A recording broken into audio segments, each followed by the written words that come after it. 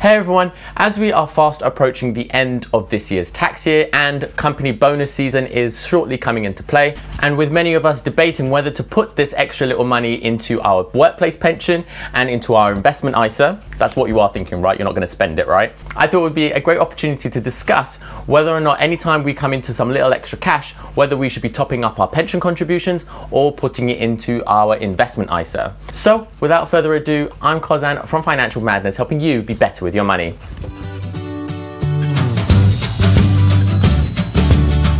Now, before we go any further, I just want to clarify that I know there are other ways that you could spend this money. You could pay off extra debt, pay off an extra mortgage, or put it in towards a premium bond, for example. But that is a whole other topic.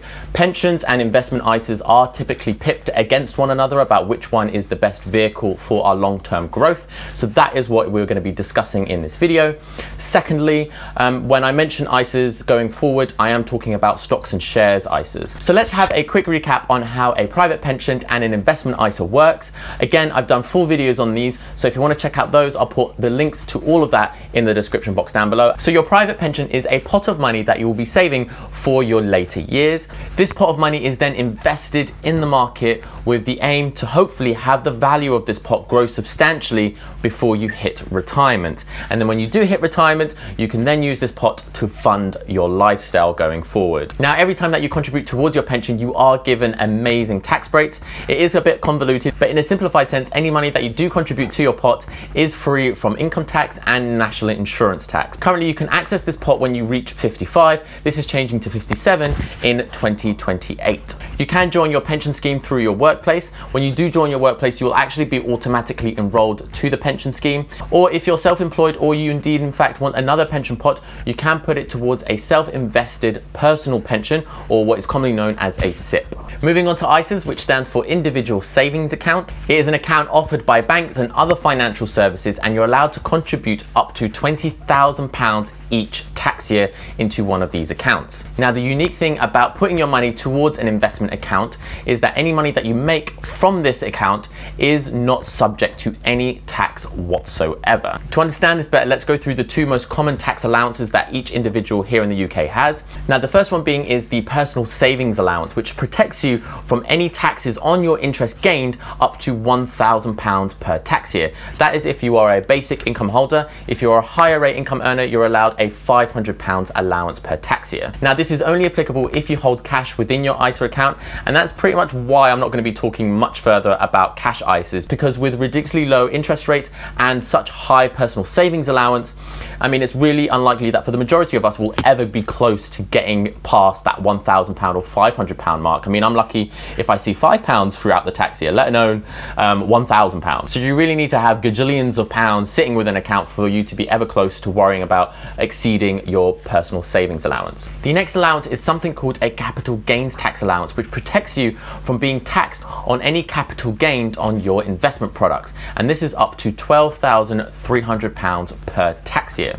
Capital gains could be things like earning a dividend income or earning a return on your investment. Again, this allowance is quite hard to achieve in the short term. However, if you are investing for the long run, which is what I encourage you guys and girls to do, then this is a great tax benefiting scheme, because as your money grows, the more capital gains tax you may be subject to if you weren't holding those investments within an ISA wrapper. So this is only applicable to stocks and shares ISAs. I won't be talking about lifetime ISAs or innovative ISAs in this episode. Now, let's compare whether we should be putting extra cash towards our private pension or our investment ISA. Now, it's not going to be a very straightforward answer. It's going to be very much dependent on your personal situation. However, hopefully, once we've done all these comparisons, you can make a good judgment call about which is the most appropriate option for you. Because let's be honest, the fact that you've actually decided that you're only going to be putting this money towards your pension or your ISA is actually a really good signal, because you're not actually deciding to splurge it on some mad shopping spree, for example. So there is going to be no wrong answer, but I do believe depending on your situation, one answer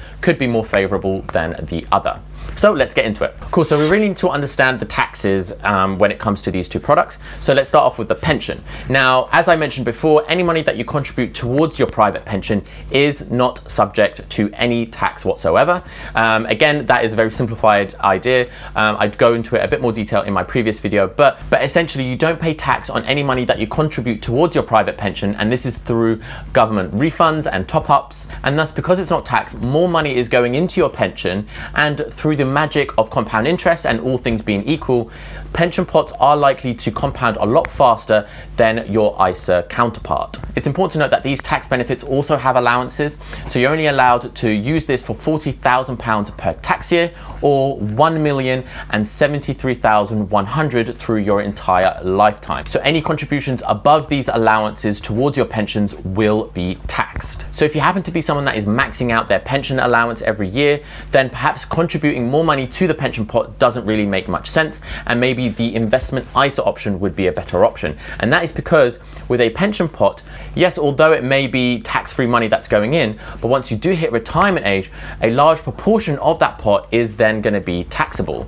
You can take 25% out of your pension pot tax-free in a lump sum, but the remaining 75% will be subject to tax, and the tax you'll be paying on it will be in line with whatever tax situation we find ourselves in the future. It won't be based on today's tax system. So again, we should account for a little bit of uncertainty because we don't really know what the tax system is going to look like in the future. Now, sticking to the same topic but looking at ISAs now. So yeah, of course, any money that you put towards your ISA account would have already been subject to tax because you would have already paid income tax and national insurance tax on it already. However, once you've contributed to your ISA, and remember you can contribute up to £20,000 per tax year, any profits or dividends earned from that ISA account is not subject to any tax whatsoever. And contrary to the pension situation, when we are paying tax for our investment ISA, when we do get it from our paycheck, for example, we already know what the tax system looks like today, and we don't have to worry about what the tax system is going to look like in the future. So a little bit more certainty in terms of how much money we can actually earn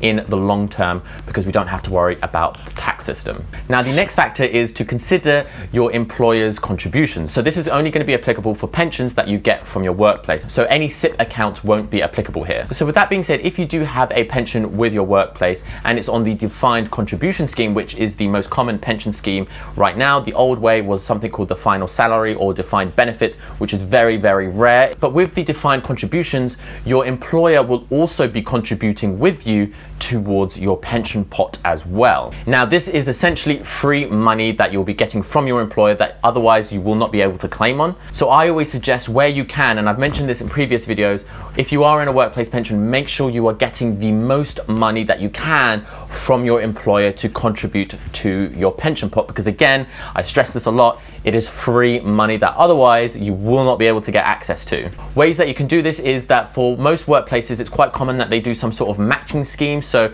for example, they will match whatever contributions I put into the pot. So if I'm currently putting in 5% into my pension pot, my employer will also put 5%, but they are willing to match me up to 8% of my contributions. So in that case, I should be trying my best to ensure that I'm contributing at least 8% towards my pension pot, and that way I can get the employer to also contribute 8%. So this is a major benefit for those that are on the workplace pension scheme, because not only is the money that you're contributing tax-free and likely to grow much faster than the ISA counterpart, but your employer is also contributing towards your workplace pension, and thus it's going to grow a lot faster than the ISA account. Now, there is no situation similar onto the ISA account, so this is a pure advantage to those on the workplace pension. By the way, if you are enjoying this video so far, please ensure to like, comment and subscribe with notification bell on.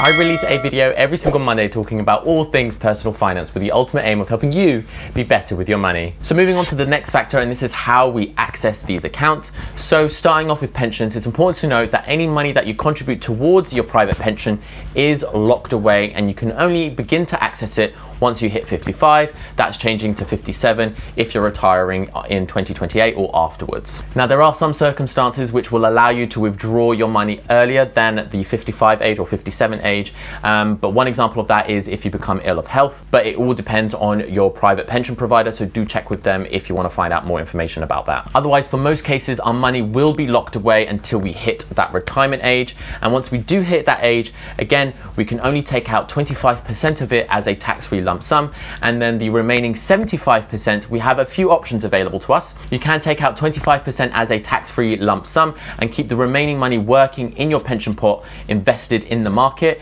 and then when you do need the money again, you can take another little chunk from it as well. This is something commonly known as drawdowns, or you can use your pot to buy something called an annuity. An annuity is basically an income guaranteed for life. So sticking to the same topic, but now looking at ISA accounts, although we should be investing in our ISA accounts for the long run, it's really good to know that if we do come into some major financial difficulty, it's good to know that any money that you've invested in a stocks and shares ISA, there is little to no boundaries if you want to take out your money earlier than you initially planned. Although when you do take out that money, it might not be at the optimal price, so do take that into account. Now the rules on this can be slightly different depending on who you invested with, so I would encourage you to check the terms and conditions with the broker that you have chosen to carry your investment product. But for the most part, you should usually be able to get access to your money within a few working days, and it does take a few working days because if you have invested in a product, the broker will need some time to sell that product off and then convert that into cash and then give that to you in your bank account. And that usually takes about,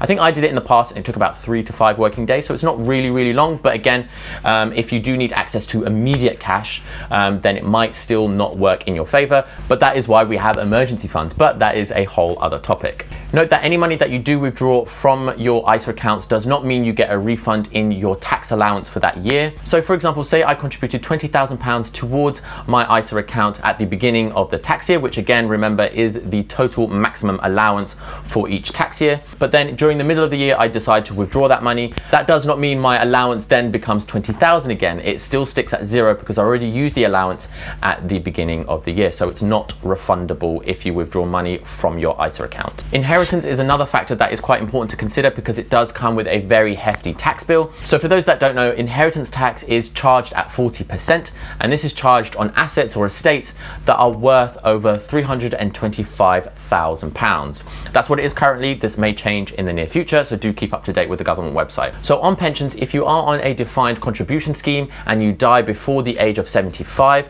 your pension pot is considered outside of your estate, so is not subject to any inheritance tax whatsoever. If you pass away after the age of 75, the beneficiaries to your pension pot will be subject to a form of income tax, and this will be dependent on the size of the pot that you pass on. If you happen to have a defined benefits pension or a final salary pension, as what is commonly called, most schemes will pay out a lump sum to your beneficiaries, which I think works out to be 2 to 4 years of your final salary. If you pass away before the age of 75, your beneficiaries get this money tax-free. If you do it after the age of 75, they will be subject to tax once the money has been passed on. Now, ISA accounts are a bit more complex because you do have the added complication if you have a spouse or a civil partner, and they usually get some tax benefits from it. But for a simplified version, ISA accounts are considered as part of your estate and thus will be subject to inheritance tax. Another factor account is your likelihood of whether or not you are likely to stay in the UK in the near future. Now, with pensions, you are able to transfer your pension pot from one UK provider to the country of your new residence. However, the process isn't very straightforward and is quite complex, and if not done correctly, you may be subject to paying some tax if you do the transfer. Now, you do have the option to keep your pension pot here in the UK.